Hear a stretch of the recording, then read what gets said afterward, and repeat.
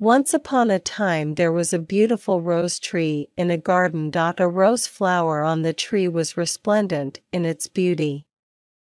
However, he is very disappointed that he is growing next to an ugly cactus.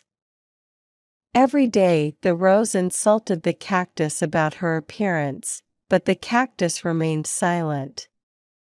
All the other plants in the garden tried to stop the rose from harming the cactus, but the rose was too impressed with its own beauty to listen to anyone. One spring, a well in the garden ran dry and there was no water for the plants. The rose slowly begins to wither. The rose saw a sparrow dip its beak into the cactus for some water.